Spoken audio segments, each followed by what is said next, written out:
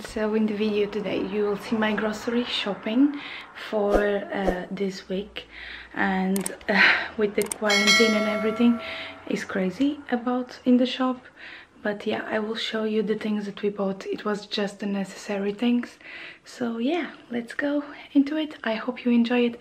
Give me a like if you do enjoy this type of videos, and follow me on my social media, and let's start this. So as you can see, we didn't bought a lot of things, just what we needed, and we didn't bought meat or fish because we still have. So yeah, so I will start in this side.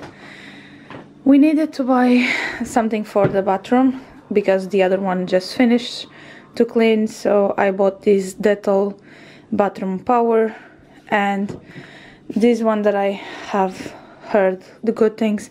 This is the Domesto Unstoppable, and I think this is bleach basically, so yep. And then we needed shampoo, and it seems like Corona, besides the paper, it's giving something on the hair, because there wasn't nothing of shampoos. There was only this one, so it wasn't bad.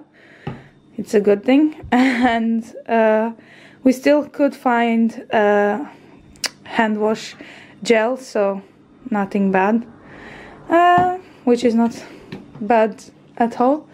Then I have the paper just to tell you how much was it. I can start in the fruit. So pineapple, just some nectarines, orange and pink lady apples, so tomatoes and lettuce. So this is what I was needing, so yeah. And then just some bread. I am loving this one, the Tiger Bloomer, and just to do like something different, I bought this croissants to do with some cheese and ham. So then one butter, eggs, some juices from Tropicana, and milk. I bought 2 because normally we drink milk like 2 liters per week. So, and some yogurts. So this was everything. Oh, I'm lying. We bought some ice cream, but it's already on the freezer because we don't want that to melt. And all of that was €58.23.